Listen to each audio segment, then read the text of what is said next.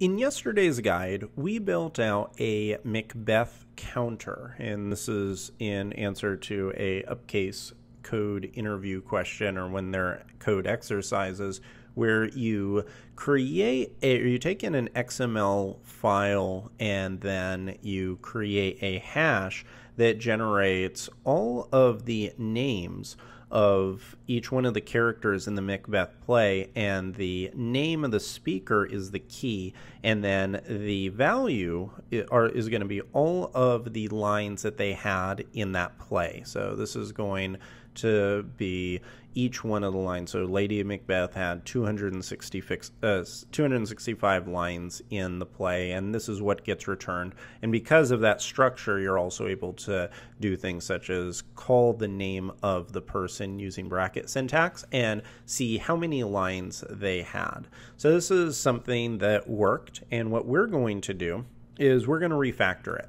Now, if some parts of what you see right here, so say you didn't go through that exercise or you didn't watch that solution, if some parts of what you see here are fuzzy or make no sense to you whatsoever, I definitely recommend for you to watch that video and go through that solution first, because I'm not going to be spending the same amount of time talking about this process. So talking about how you can parse through a XML file and how you can convert it to a hash and then perform each one of those items. This is not going, this one is not going to be like that. The goal of this guide instead, if you read the exercise description, is to convert this process into a functional process. So this is using a iterative approach, which means that we take a very step-by-step approach. We create a empty hash with a structure where the key is going to be the name, and then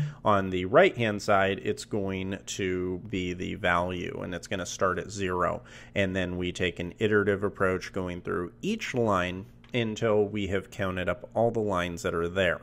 This is fine, but I did want to show you a little bit different way of doing it. So the first thing I'm going to do is I'm going to come down here and I'm going to create a method that's going to abstract away some of these processes. So I'm going to say Unwrap XML, and it's going to take in data as the argument. And I'm inside of this, I'm actually going to create an enumerator. So I'm going to say enumerator.new, and then pass in y as the block variable. Now, if you've never worked with the enumerator class or module, what this is going to allow us to do is to call enumerated or enumerable methods on top of this. So when we unwrap the XML, we're going to do more than simply be able to iterate through it. We're actually going to be able to call some very helpful methods, such as group by and transform values, to be able to take what we have and kind of just make it so it reads better, and also so that it's more scalable. So right now, this method, this Macbeth counter, this would only be able to be used to count and to work with a XML file with the structure of the one we're working with, which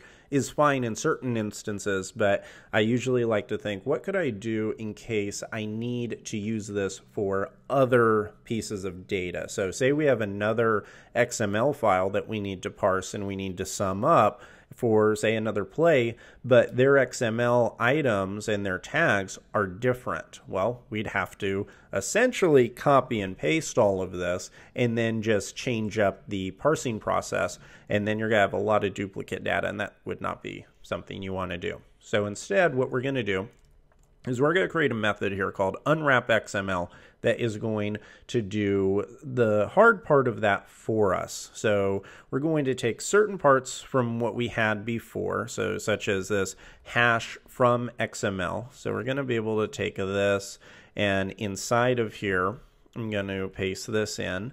And so we're going to say hash from XML, but now this is just going to take the data by itself. So we're passing in the argument into this from XML argument or method right here.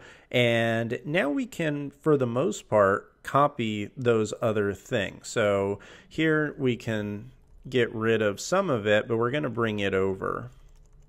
So if I get rid of hash, and the reason I can get rid of hash is because that's what we're going to be using. That's what we passed down there on line 23. So I'm just going to get rid of all of this, and now we can paste it down here, indent it, and then put it just like this. Now, if that was kind of weird, definitely recommend looking at the old file so you can compare it. So far, we've done nothing except create a new method, and then we're wrapping this hash inside of the enumerator class so that we can call some of our more functional methods on it. That me removing that hash variable is just because I think it reads better and it's a lot shorter. So now that we have that, this is going to do everything that we could do before, but now it's inside of this Unwrap XML call. And that is not everything we have to do inside of it, though, because now that we have a numerator, we have some other cool things that we can do. So everything with the parsing is going to stay the same because nothing's changed on the XML file structure. We have a play and an act.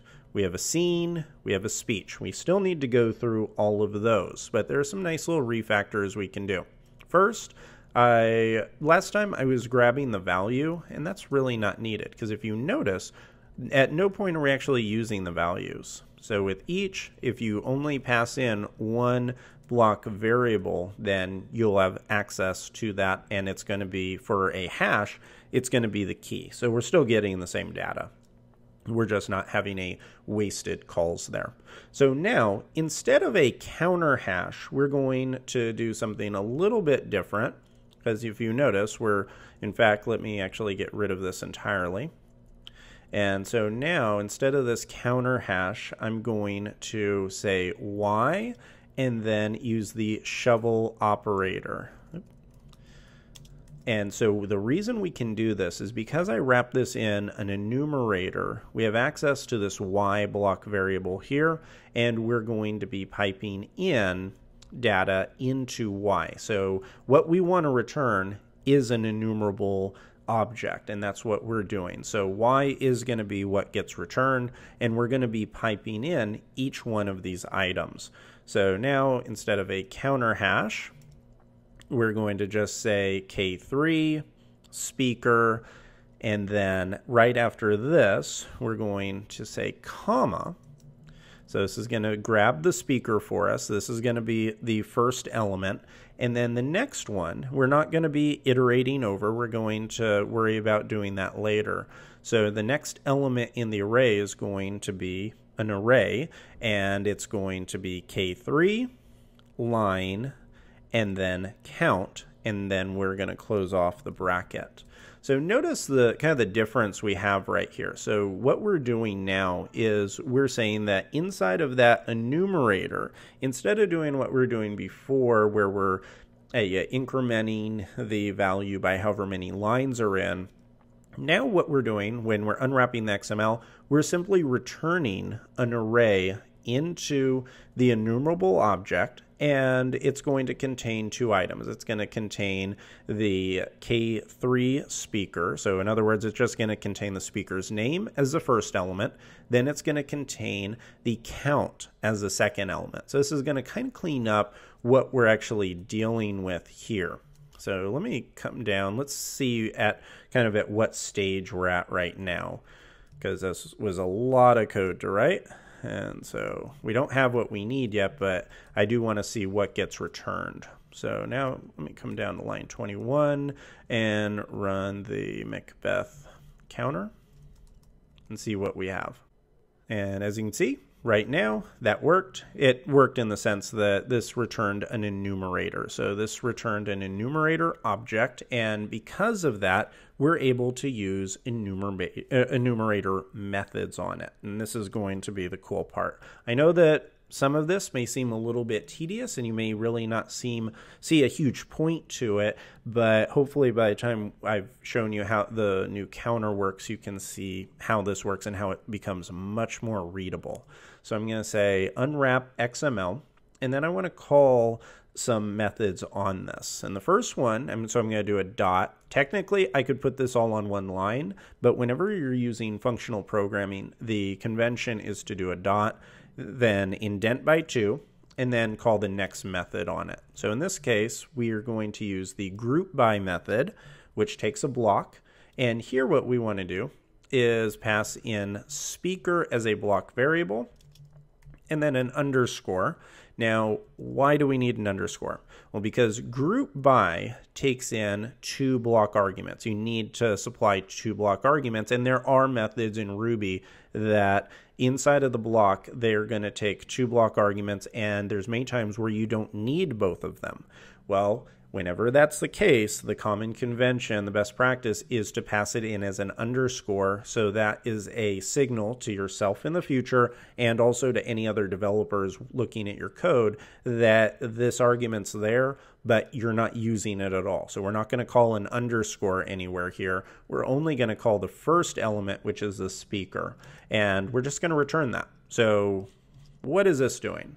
Well, group by is a very helpful method, and it can work on the enumerator object, and it's going to group all of the items by that first element. If you come down to line 15, you can see the first element is the speaker. So this is essentially saying that we want to, in our array, or in our hash here, we want to group each one of these items by the speaker name. So before, what we were doing is we had our hash, and inside of our hash we simply said, I want you to keep on adding elements. I want you to count up the lines and then just add them using that bracket syntax, and that's how we're able to do our group by. But now what we're doing with more of a functional approach, we're saying we want you to group by the speaker. So maybe you can see this is part of the reason why I wanted to go through this is, say you are a new developer coming to this and you see code like this. This is going to be much easier to read. Because you can say, okay, what is this method doing? Well, first it goes out and it gets XML data.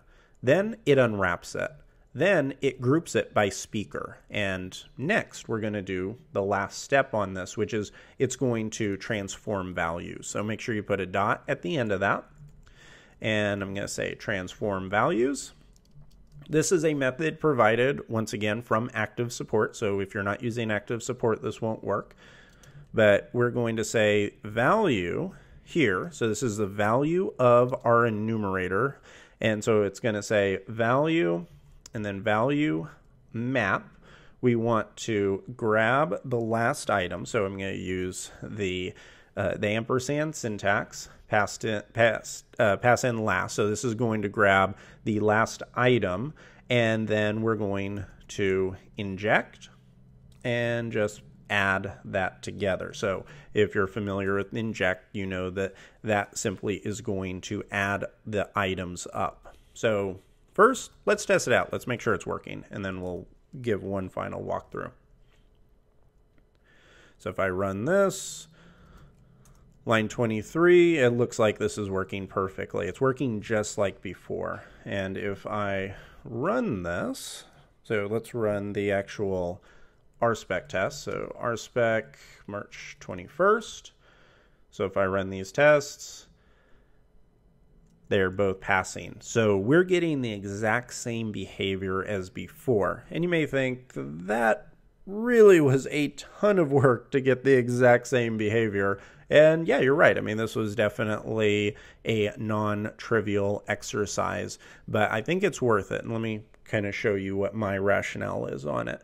Well, if you come down to this counter here, technically you could change this name to be something like play counter. Imagine that you were working with XML data like this all day long, and you constantly were needing to summarize items, and some of the XML data was structured the same, sometimes it was structured very, very differently. Well, you'd want to have a method that could go through and perform that summary no matter how the XML data is structured. Because if you remember back to what we had before, so if you look at what we had, and actually this is on the master branch, so it doesn't have the solution on there. But if you look back at what we had before, you would have had to have written all of this code every single time and then customize it and then perform all of those sums and do all of that. That definitely would not be the most intuitive approach. It would be very time consuming and most likely very buggy. And so that's not a good idea. But when you can take something like a process that you know you're going to have to go through every single time, and you can abstract part of that out, that can save you a lot of time, and it can lead to much less buggy code and allows you to focus on the things that should be focused on. So imagine that you did have an application that constantly needed to perform that kind of data manipulation where you took in an XML file and you needed to create a summed version of it. Well, this Macbeth counter, which you would probably rename, can now be used to sum up and summarize all of that data anytime, no matter what the structure is. And so then all you have to do is on a structure by structure basis, then you just have to build out a method that goes and it knows which values need to be parsed. And eventually you could even, if it's something you do a lot, you could even refactor it even beyond this. So you could go and pass in a way of parsing this and say, these are the levels and this is how I want you to iterate over it, and then return that updated enumerator. But this is something that would save you a ton of time, because now you don't have to worry about counting and grouping items anymore. This method does it for you. You should be able to, if it's built properly, just write it and then never have to touch it again. You should just be able to call it, and then here you can, anytime you get a new XML file that has a different structure, now you can go through it and customize it on that basis, but you don't have to worry about summing them up, grouping them, or doing anything like that. So scalability is definitely an important thing. But readability, to me, is just as important, because that old method was really convoluted. What we had there yesterday was, it definitely was not the easiest to read. If I came back to that code a month from now, it would take me some time to figure out exactly what's going on.